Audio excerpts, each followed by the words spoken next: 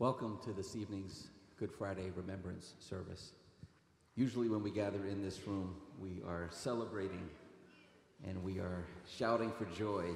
But tonight, the purpose is a little bit different. It's to contemplate and to remember the suffering of Christ and what that means for us. So tonight, if you are led by the Spirit to stand and sing and worship, then feel free to do so. If you are led by the Spirit to sit and let the music wash over you, then do that. If you are led by the Spirit to get on your knees and pray, then do that. That's the purpose for tonight. It's a little bit different. It's a pleasure to be here with you to remember all that Jesus has done for us.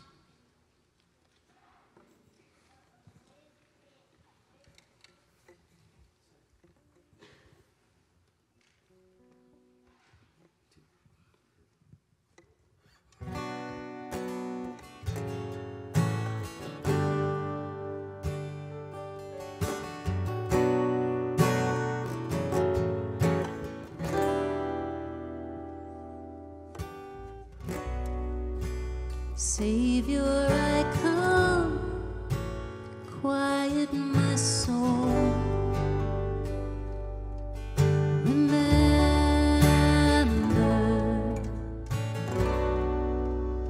redemption's hill, where your blood was spilled for my ransom. Everything I once held dear, I count it all as loss. Lead me to the cross where your love poured out. Bring me to my knees, Lord, I lay me down. Rid me of myself, I belong to you. Oh, lead me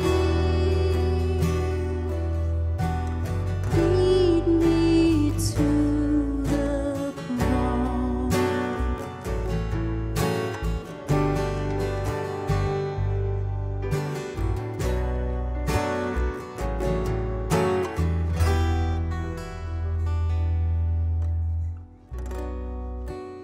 You were as I, tempted and tried.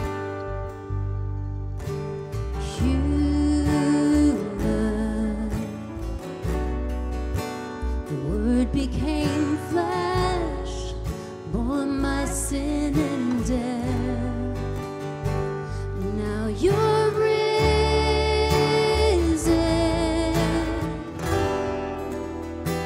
Everything I once held dear, I count it all as loss. Lead me to the cross where your love poured out. Bring me to my knees, Lord, I lay me down. Rid me of myself, I belong to you. Oh, lead me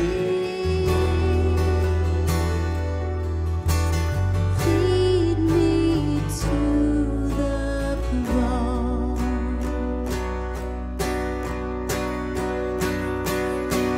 To your heart,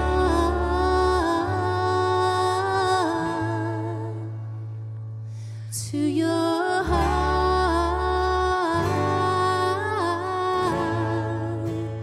Lead me to your heart. Lead me to your heart.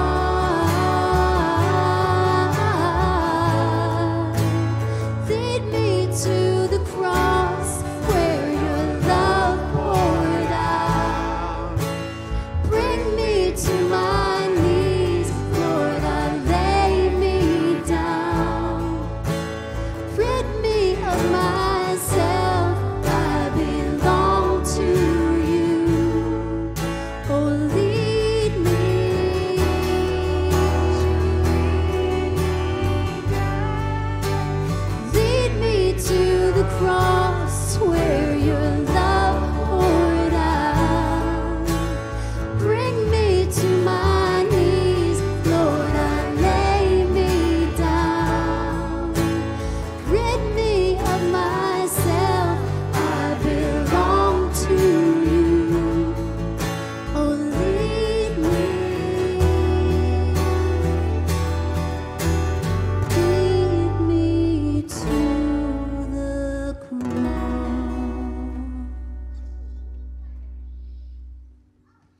Good evening, church.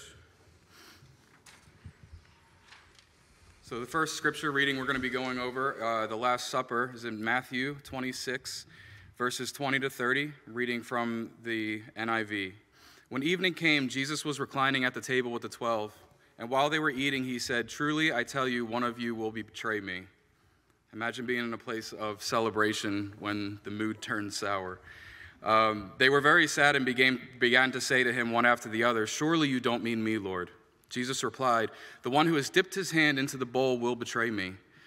The Son of Man will go as it is written about him, but woe to the man that betrays the Son of Man. It would be better for him if he had not been born." Then Judas, the one who would betray him, said, "Surely you don't mean me, Rabbi." Jesus answered, "You have said so." While they were eating, Jesus took the bread, and when he had given thanks, he broke it, and he gave it to the disciples, saying, "Take, eat, this is my body." Then he took a cup, and when he had given thanks, he gave it to them, saying, "Drink from it, all of you. This is my blood of the covenant, which is poured out for many for the forgiveness of sins. I tell you, I will not drink from the fruit of the vine from now on until that day when I drink it new with you in my Father's kingdom." And when they had sung a hymn, they went out to the Mount of Olives. I love this story, pun intended here, but it's loaded with Easter eggs. Hidden details and symbolism. It's important to note that Judas, for one, was the treasurer for Jesus' ministry. In John 12, we read that he would help himself to the money that was used to support them in their travels and their ministry. I often imagine Judas was speaking with his mouth full in this passage, with one piece of bread in his mouth while his hand was in the bowl fighting Jesus for another when he was called out. The point here is that Jesus knew the things that Judas was doing and planning in secret, just as he knows the secret things in our lives. But Jesus' purpose was to rid the world of the power of sin in our lives. He is the light that loves us by exposing us in order to save us. He knows our hearts, and he offers freedom to those who repent by freely placing the secret things in our lives at his feet and placing our trust in him. One of the coolest things about Scripture to me is the amount of times that the Old Testament foreshadows or gives prophecy to the things that God would do through Christ. Just as it said in verse 24, "The Son of Man will go just as it is written about him." Here, Jesus and the disciples were wrapping up a Passover meal. Remember, the first Passover was when the lamb was slaughtered and its blood was painted on the doorpost in Egypt of the house. So when the plague of death passed over them, the blood of the lamb would signify that they were sealed by God to escape his judgment on Egypt. Just as the lamb suffered death to save the people in the house, so too would Jesus die in our place, so we might be credited with his right standing with God. This is just one example of many where the Old Testament passages speak of the things that Jesus would do. Another example, which I encourage everyone here to read later, because these things just put me in awe about the power of the good God that we serve, and that would be Isaiah 53. It's absolutely beautiful. But what else was Jesus communicating here? Jesus' ministry and his teachings are riddled with wedding references. First miracle, parable of the wedding feast, parable of the 10 virgins, etc. Book of Hosea is all about it, right? You go back, there's a lot of wedding references in the Bible. If you'll entertain a brief history lesson, ancient Jewish wedding practices occurred in several stages. Marriages were often committed to at a young age, just as God committed himself to humanity at its birth, and just as God made a covenant with the people of Israel at its birth as a nation. Next, when the two came of age, or when the fullness of time had come, as Paul says in Galatians 4, a betrothal ceremony took place. The groom paid the bride price, and the symbol, as we use rings today, was to drink from a cup of wine. A cup symbolically, which they would not drink together again until the wedding feast, about a year later, signifying their commitment. Meanwhile, the groom would build an addition onto his father's house. Does this sound familiar? I go to prepare a place for you, and if I go, no, I will return and I will receive you to myself. It also says, verse 27, he took a cup, and when he had given thanks, he gave it to them, saying, "Drink from it, all of you. This is my blood of the covenant, which is poured out for many for the forgiveness of sins. I tell you, I will not drink from this fruit of the vine from now on until the day when I drink it new with you in my Father's kingdom." Atop of all the amazing things that Jesus accomplished and his crowning as king, that's what happened in his crucifixion. He was crowned as King of Kings and Lord of Lords for all time. He's also offering this cup of betrothal to you and I. And as the night progresses, we're going to see the bride price that he paid for us.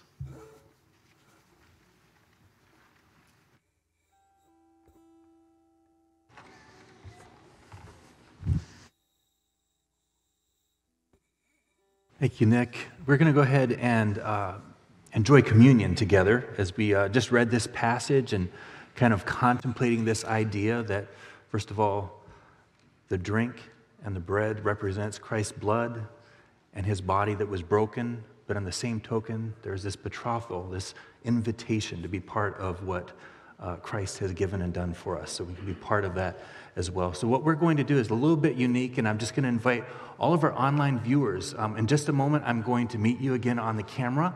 While everyone is enjoying communion here, I'm going to be leading you in communion as well. So you're welcome to go ahead and get your elements and just kind of collect them right now. And I'm just going to give instructions to all of you. We're going to do something just a little bit different this evening. And of course, communion is a time for those of us who have made a commitment to Christ, who understand who Christ is and what Christ has done for us. We are the ones that are able to remember that gift and enjoy communion together. If you are here with your children, of course, as always, it's up to you to determine whether or not your kids are ready for that communion, so we'll let you make that determination for your children. But here's how we're going to do this. We have 4 elders with their wives standing at each of these 4 tables here, and they are going to be serving you in communion. In just a moment, we're going to begin worshiping and just singing and listening to the music and just kind of a moment of contemplation. And when you're ready, we invite you to stand up and come over to one of these 4 tables, and they will serve you the elements. When they give you the elements, once you've received both of them, you're welcome to partake in communion right there. So in other words, you can just stand at the table and you receive both of them. You can take a moment right in that moment and just go ahead and take the communion, or you can take it back to your seats. It's not something we're doing all together corporately. It's something you get to do in your own heart when you're ready during this time of contemplation. So that's going to be taking place. Also, if you are looking for gluten-free, just make sure you let them know that you would like gluten-free, and they'll make sure you get that. All right, so let's go ahead and stand together right now as we begin to go into this song. I'm going to open us in prayer, and then you're invited to come forward and enjoy communion. Father, we thank you for the gift that we have of your work on the cross. We thank you that in the midst of a horrible, terrible situation, we can find peace and joy because of your amazing gift of love for us, the invitation to be part of your kingdom. So Lord, I pray that as we enjoy communion, for each and every one of us, you would help us to remove distraction and do just as you asked us to do, to take a moment and remember you. We do this with reverence, and we do this with love and joy in our hearts. We thank you for this moment and for this time to remember you and be with you. In Jesus' name, amen. All right, you're welcome to come over to the tables anytime now.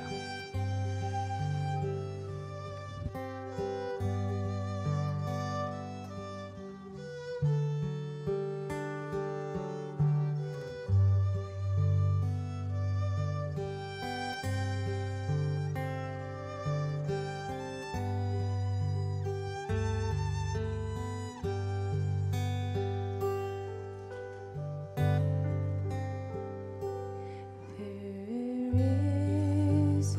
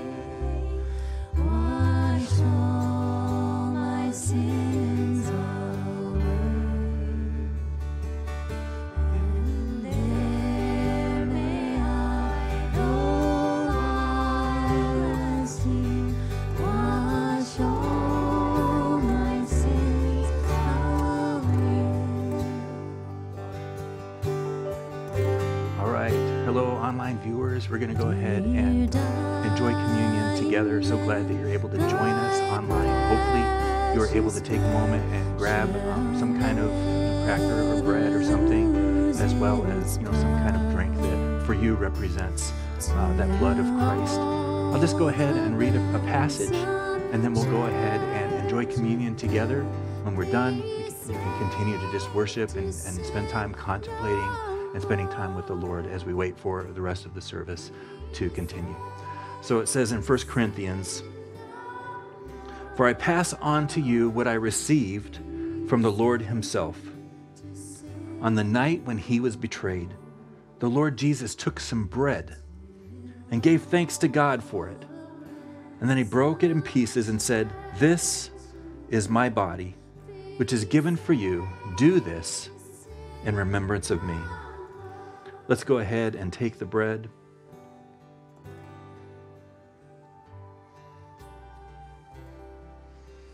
Let's take it together.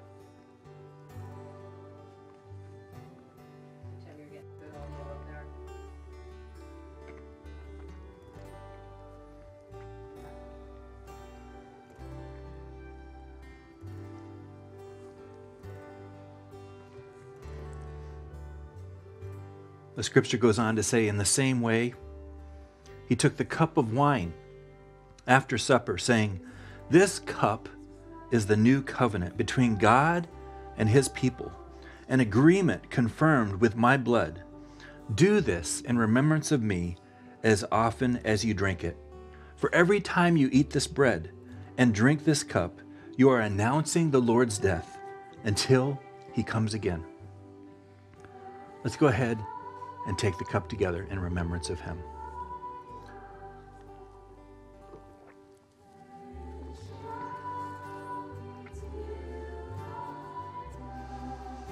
All right, let's go ahead and just continue to worship and spend time in the presence of the Lord as we wait for the remainder of the congregation to enjoy communion together. Thanks for joining me as we enjoy communion together.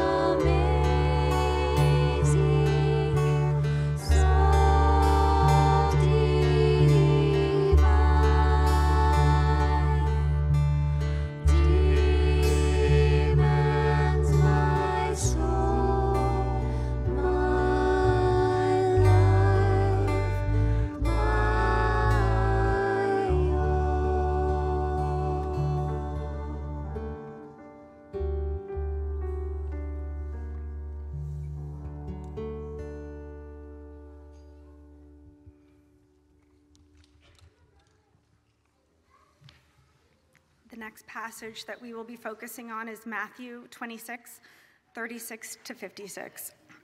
Then Jesus went with them to the olive grove called Gethsemane, and he said, "Sit here while I go over there to pray." He took Peter and Zebedee's 2 sons, James and John, and he became anguished and distressed. He told them, "My soul is crushed with grief to the point of death. Stay here and keep watch with me."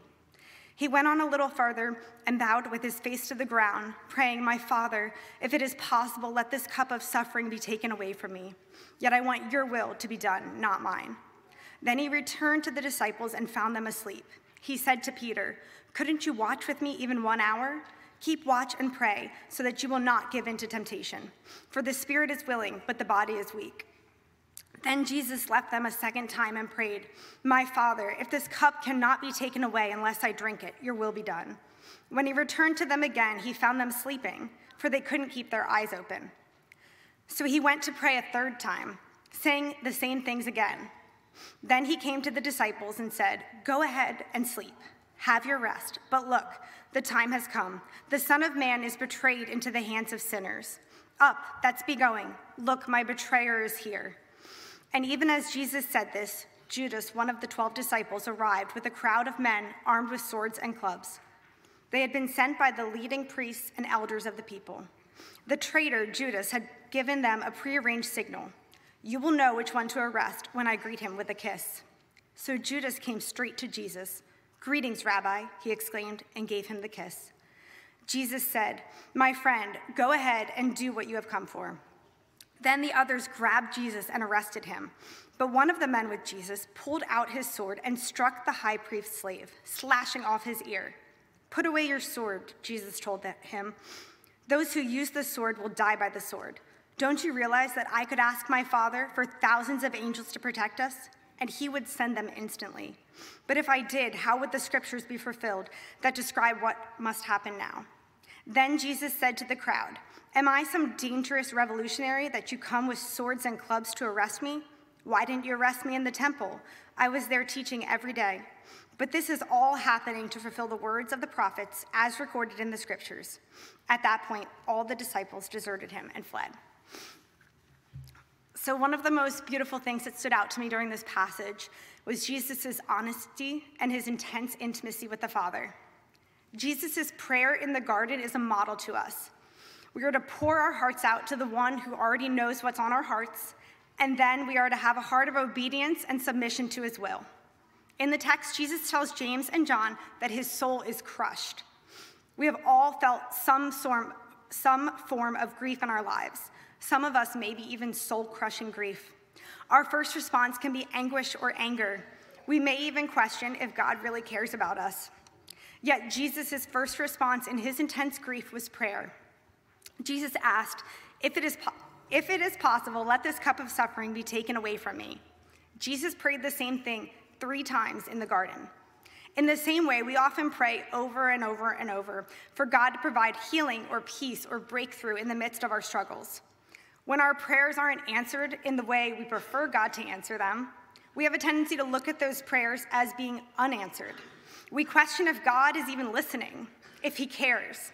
But 1 John 5:14-15 tells us, "This is the confidence we have before him. If we ask anything according to his will, he hears us. And if we know that he hears whatever we ask, we know that we have what we have asked of him." So sometimes God's love looks like changing our hearts instead of changing our circumstances. God knows what is truly good for us. God knows what we need, even if we are fervently praying for something else. The power of prayer isn't always about getting what we want. It's often even more so displayed in experiencing God's grace during life's disappointments and disasters. Jesus poured his heart out to the Father, even though he knew the cup he would be taking. Old Testament prophecies clearly predicted Jesus' birth and death. Jesus himself references that all of what was happening in the garden was to fulfill the scriptures.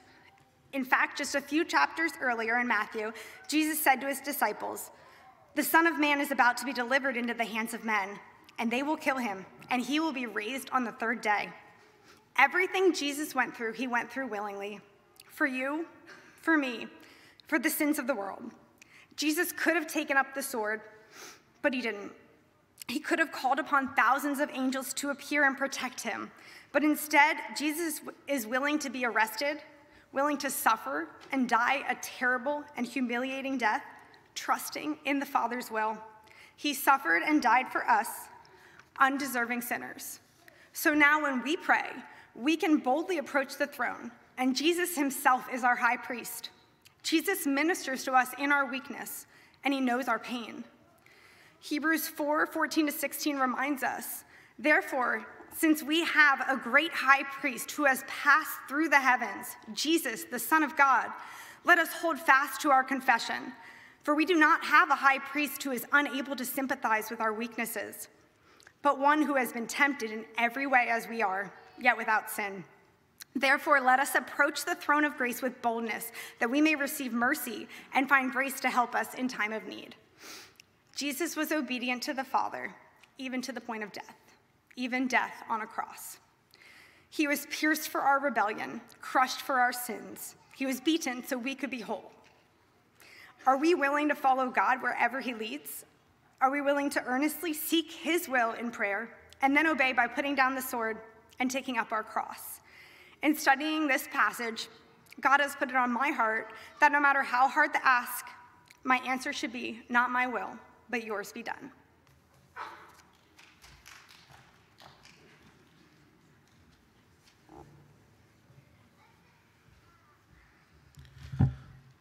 So today I'll be reading from the trial, and I'll be reading from John 18, verses 28 through 40. Then they led Jesus from Caiaphas to the governor's headquarters. It was early in the morning. They did not enter the headquarters themselves, otherwise they would be defiled and unable to eat at the Passover. So Pilate came out to them and said, "What charge do you bring against this man?" They answered him, "If this man weren't a criminal, we wouldn't have handed him over to you." Pilate told them, "You take him and judge him according to your own law." "It's not legal for us to put anyone to death," the Jews declared. They said this so that Jesus' word might be fulfilled, indicating what kind of death he was going to die. Then Pilate went back into the headquarters, summoned Jesus, and said to him, "Are you king of the Jews?" Jesus answered, "Are you asking this on your own word, or have others told you about me?" I'm not a Jew, am I?" Pilate replied. "Your own nation and chief priests handed you over to me. What have you done?" "My kingdom is not of this world," said Jesus. "If my kingdom were of this world, my servants would fight so that I wouldn't have been handed over to the Jews. But as it is, my kingdom is not from here." "You are a king then?" Pilate asked. "You said that I am a king?" Jesus replied, "I was born for this, and I have come into this world to testify the truth. Everyone who is of the truth listens to my voice." "What is the truth?" said Pilate.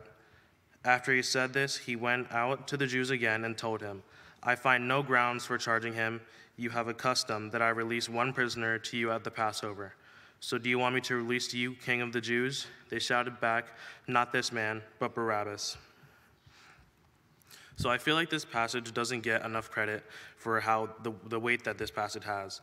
In verse 31, Pilate told them, "You take him and judge him according to your own law. It's not legal." And the Jews replied, "It's not legal for us to put anyone to death." You can see in this scene, Pilate immediately tries to give them a chance to turn him away, and telling them to leave Jesus with him and deal with them on their own. And they go as far as basically saying, "No, we took him so that we can give him to you to kill him, for it's not in our own law to kill someone." You have to remember, this is a group of people that are not in some rage or fit, that they're planning out everything to do to kill this man. That isn't some mass killer. That man is just trying to preach the truth, and they can't take the truth. So they try with all their heart to get this man killed and put him through the worst punishments they have. In verse 33 and 34, it says, "Then Pilate went back into the headquarters, summoned Jesus, and said to him, 'Are you king of the Jews?'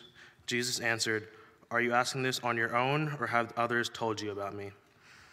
Pilate tries to give Jesus a way out of the situation, but Jesus doesn't think like man does. I feel like if any of us were in that situation, they would try to not lie, but sway their words, because Jesus doesn't sin, but he could have swayed his words. But Jesus' truth is not our truth, and he leaves no room for swaying or no room for error. And Pilate is kind of confused by this, and I feel like even though he's a ruler, he wouldn't have asked, "Are you king of the Jews?" in a condescending tone, but in a tone of genuine curiousness and confusion of why this man that has been thrown on my doorstep, not trying to get out of it and not trying to defend his own rights. And then in verse 34, it says, "My kingdom is not of this world." Now this phrase is a pretty wide-known phrase, and most people know it, but I feel like sorry, lost my spot. But we have to remember that Jesus' home isn't here, it's in heaven. And I feel like we can never truly know what it was like for him to come down from the glories of heaven, because we never experienced it, but he did. He got off his throne and came down to this world filled with sin and this fallen, broken world. And he decided to come for these people that are sin-filled, to come and go through the worst things imaginable just for the same people that want to put him through those same things and mock him.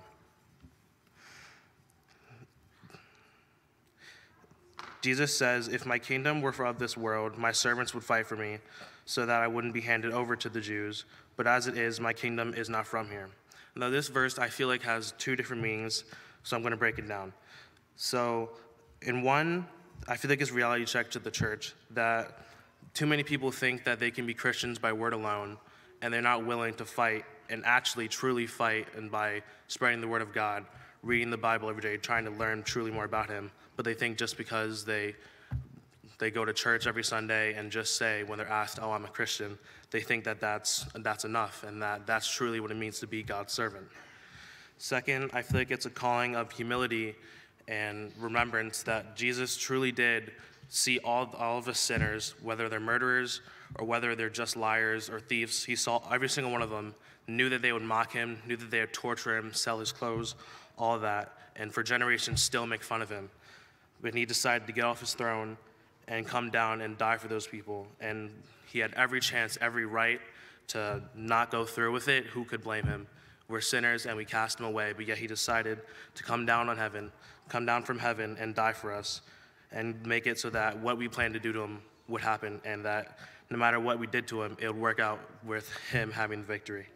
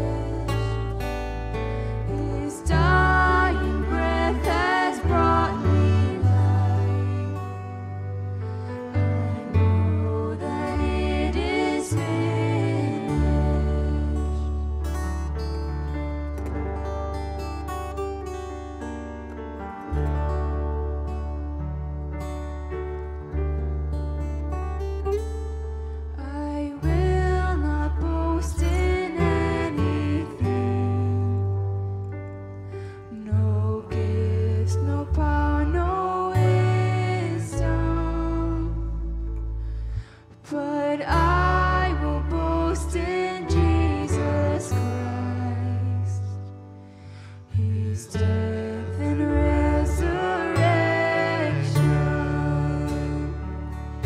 Why should I gain from his reward? I cannot give an answer, but this I know with all my heart. His wounds have paid my ransom. Why should I gain from his reward? I cannot give an answer, but this I know with all my heart. His wounds have paid my ransom.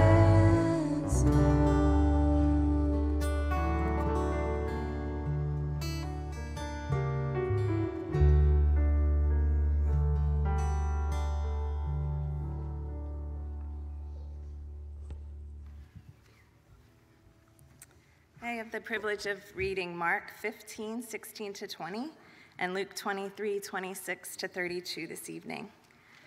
The soldiers took Jesus into the courtyard of the governor's headquarters called the Praetorium and called out the entire regiment. They dressed him in a purple robe, and they wove thorn branches into a crown and put it on his head. They saluted him and taunted, "Hail, King of the Jews!" And they struck him on the head with a reed stick, spit on him, and dropped to their knees in mock worship.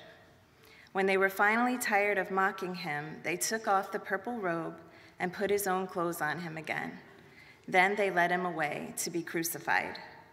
And when they led him away, they seized a man, Simon of Cyrene, as he was coming in from the country, and placed on him the cross to carry behind Jesus.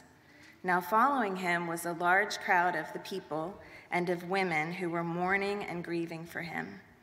But Jesus turned to them and said, "Daughters of Jerusalem, stop weeping for me, but weep for yourselves and for your children. For behold, days are coming when they will say, 'Blessed are those who cannot bear, and the wombs that have not given birth, and the breasts that have not nursed.' Then they will begin to say to the mountains, 'Fall on us,' and to the hills, 'Cover us.' For if they do these things when the tree is green, what will happen when it is dry?" Now 2 others who were criminals were also being led away to be put to death with him. The day Pastor Gary gave us these passages that we were all going to be sharing tonight, the boys and I were actually preparing to have some friends over, and so I had been really busy and behind on a lot of cleaning, so I was having to clean like all the gross like toilet things and all that kind of stuff. And normally I don't mind cleaning and things, but for whatever reason this particular day, I had the literal thought that I wish part of my purpose and responsibility in life did not involve cleaning my house. And in the midst of thinking that way, I sat down at lunch to read this passage.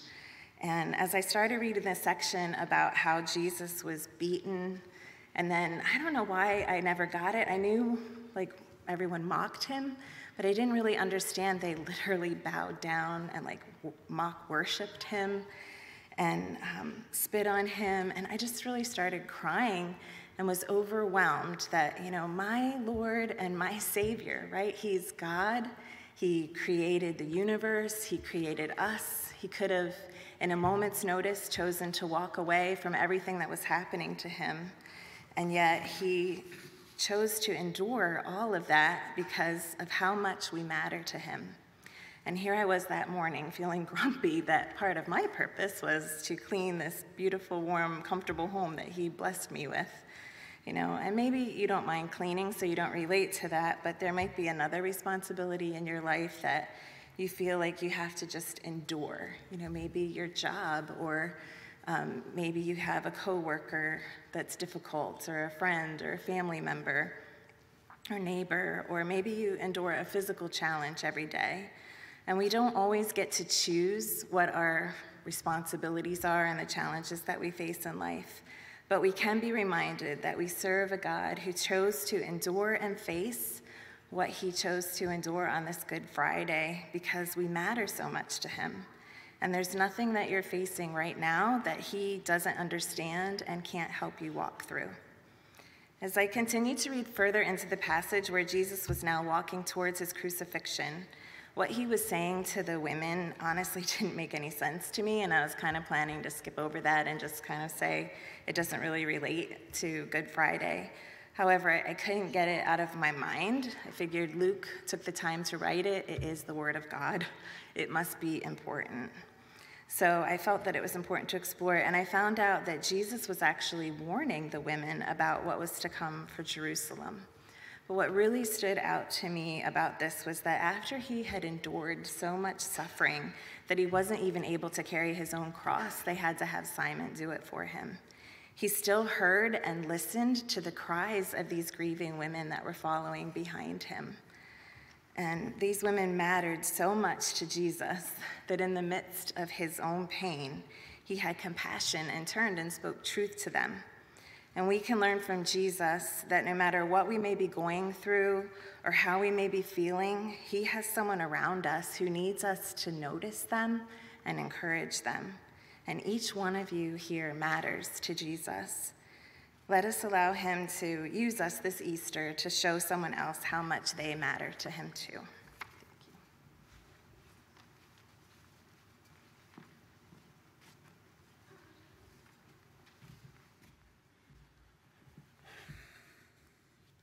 The crucifixion from Matthew 27, starting at verse 38. 2 rebels were crucified with him, one on his right and one on his left. Those who passed by hurled insults at him, shaking their heads and saying, "You who are going to destroy the temple and build it in 3 days, save yourself. Come down from the cross if you are the Son of God." In the same way, the chief priests, the teachers of the law, and the elders mocked him. "He saved others," they said, "but he can't save himself. He's the King of Israel. Let him come down now from the cross and we'll believe in him. He trusts in God. Let God rescue him now if he wants him, for he said, 'I am the Son of God.'" In the same way, the rebels who were crucified with him also heaped insults on him. From noon until 3 in the afternoon, darkness came over all the land. About 3 in the afternoon, Jesus cried out in a loud voice, "Eli, Eli, lema sabachthani," which means, my God, why have you forsaken me?" When some of those standing there heard this, they said, "He's calling Elijah." Immediately one of them ran and got a sponge. He filled it with wine vinegar and put it on a staff and offered it to Jesus to drink. The rest said, "Now leave him alone. Let's see if Elijah comes to save him." And when Jesus had cried out again in a loud voice, he gave up his spirit. At that moment, the curtain of the temple was torn in two from top to bottom. The earth shook, the rocks split, and the tombs broke open. The bodies of many holy people who had died were raised to life. They came out of the tombs after Jesus' resurrection and went into the holy city and appeared to many people. When the centurion and those with him who were guarding Jesus saw the earthquake and all that happened, they were terrified and exclaimed, "Surely he was the Son of God." I'm humbled to give my thoughts about such a passage. There's too much to say, but yet you're caught in your tongue of not really knowing what to say. There's so many different directions one could go when speaking about this, and quite frankly, nothing I could possibly say will ever do justice to the glory of Christ crucified, as I just read. But if I may, at least cause our attention towards something particularly special about this passage to me, I hope that you'd also find it very special. In verse 50, it says, Jesus cried out and then gave up his spirit. He died. And then following in verse 51, it says, at this moment of his death, the curtain of the temple was torn in two from top to bottom. The veil was torn. Time would fail me to go into a proper lesson about the temple and the curtain, but the physical reality and the symbolism of the curtain in the temple is easily summed up with one word: separation. The temple, of course, was all considered holy, but this veil, this massive and many inches thick curtain, separated the most holy place in the temple where the presence of God dwelt from the rest. Only thy appointed high priest could enter beyond the curtain, and that only once per year to make a sacrifice on behalf of the people, including himself, as he is also, no matter how pious, sinful. Everything about this said, we don't have access. God has covenant love for his people, but even them needed a representative in the most holy place before the presence of God. But now in this moment, when Jesus yields up his spirit, everything changed. This is the crescendo of Christ's earthly ministry in which he did unspeakably awesome things. He lived a life that none of us could live.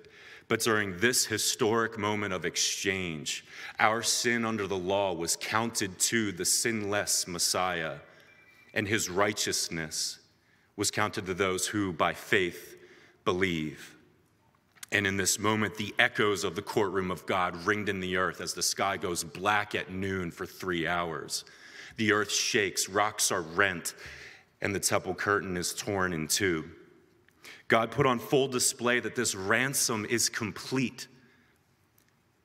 The sacrifice is sufficient, and this judgment is satisfied. So when we read that the curtain is torn in two, what's that mean for us?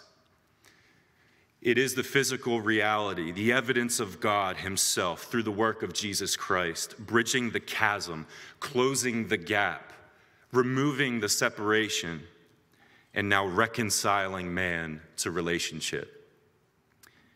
But if we're honest, there are still some times that even though we know we're saved, we know we have eternal life, we, in our sin, inadvertently try to put the curtain back up and hide from God, purposely separating or removing ourselves from him. But friends, let it be no more. The veil is gone. It's ripped. Do you understand? Yes, we are sinful, and by that standard, we have no right to come before God. But in his great love and mercy, he has made a way for us. Faith in the Son and what he's accomplished. God tore the curtain, and our Christ goes as our forerunner, making a way for our intimacy and fellowship and right relationship with God. Jesus willingly laid down his life for the joy set before him, for his inheritance, for us. The price for this relationship has been paid in full, and the veil's out of the way. Don't be afraid to enter in. Jesus went charging through that curtain for you. And separation, it is no more for those clothed in his righteousness. All glory be to Christ.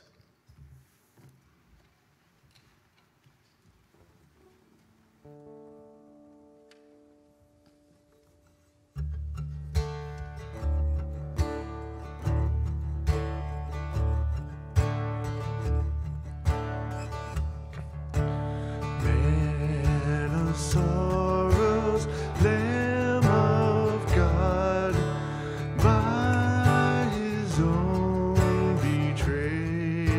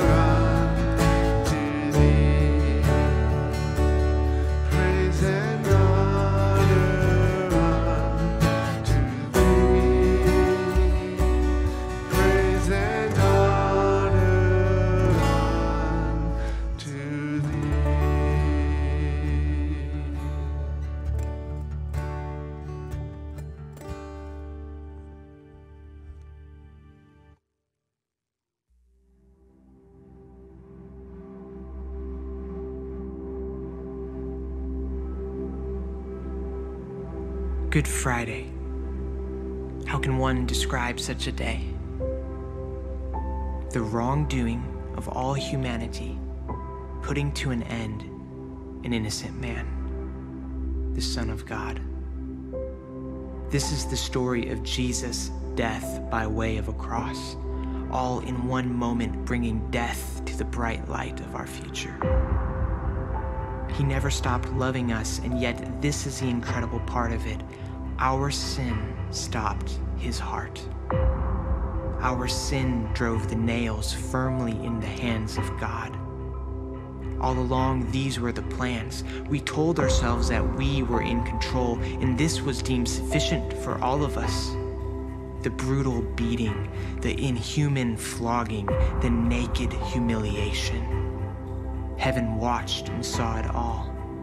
Our rebellion, our guilt, our shame, erasing the very notion of reconciling us with God, our sin and our debt, overcoming Jesus. Here is our King, obliterated. The enemy laughing, his plans unstoppable. There's no longer the sound of freedom rising. Now God's people are utterly broken. Behold the chains of mortality. Yes, this is what is true. We had heard the stories of old. The lost are found, the blind can see, the weak are made strong. But now we are witnesses to this reality. God is dead. We'd almost believed there is a way of redemption. There is a life of fulfillment. There is a peace beyond understanding. Now we know better. For us, we can say that God is encapsulated in this one realization. The single greatest sacrifice in human history is finished. How clearly we can see it. So what's so good about Good Friday? Just one thing, that the blood of Jesus can reverse the curse of sin and raise the dead to life. How clearly we can see it is finished. The single greatest sacrifice in human history encapsulated in this one realization. We can say that God is for us. Now we know better. There is a peace beyond understanding. There is a life of fulfillment. There is a way of redemption. We had almost believed God is dead, but now we are witnesses to this reality. The weak are made strong. The blind can see. The lost are found. We had heard the stories of old. Yes, this is what is true. The chains of mortality utterly broken. Behold, freedom rising. Now God's people are unstoppable. There's no longer the sound of the enemy laughing. His plans obliterated. Here is our King, Jesus, overcoming our sin and our debt, reconciling us with God, erasing the very notion of our rebellion, our guilt, our shame. Heaven watched and saw it all, the naked humiliation, the inhuman flogging, the brutal beating, and this was deemed sufficient for all of us. We told ourselves that we were in control. All along, these were the plans firmly in the hands of God. Our sin drove the nails, our sin stopped his heart, and yet this is the incredible part of it. He never stopped loving us. The bright light of our future all in one moment, bringing death to death by way of a cross. This is the story of Jesus, the Son of God, an innocent man putting to an end the wrongdoing of all humanity. How can one describe such a day? Good Friday.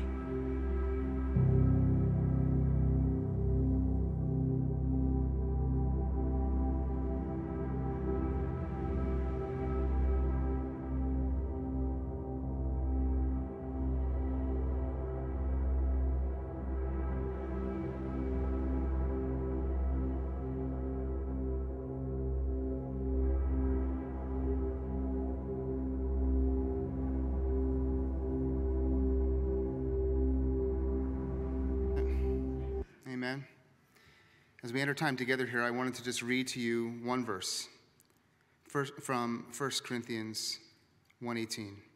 For the word of the cross is foolishness to those who are perishing, but to those of us who are being saved, it is the power of God. Think about that. The word of the cross. Who is the word? Jesus. When people have read this for thousands of years, they've wondered, are they talking about just the communication? Or what we're saying, in other words, what we're saying about the word, or the word of the cross is foolishness to those who are perishing. But to those of us who are being saved, it is the power of God. The cross is everything to us. It's the central, pivotal moment of the history of the world. It's the reason why Jesus came. And Jesus said, remember this. Because if you forget the cross, then nothing else that we do matters. The cross is everything, and it is the power of God. Can we stand together in prayer as we honor our Lord and Savior for what he did for us in the cross?